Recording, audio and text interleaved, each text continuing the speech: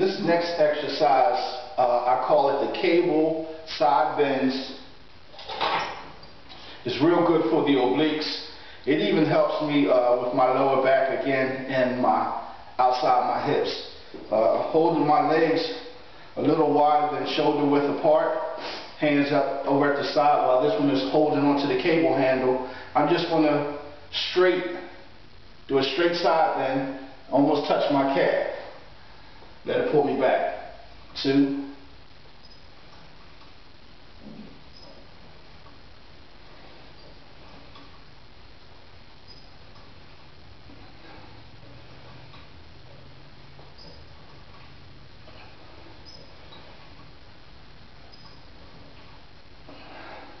Lost my count. I think this is 12.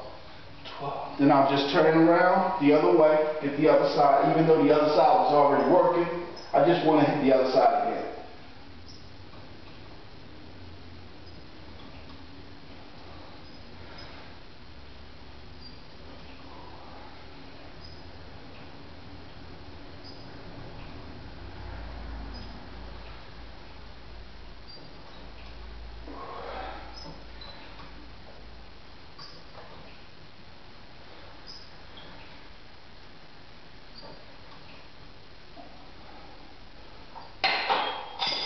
It feels real good up and down my obliques, crunching and stretching at the same time.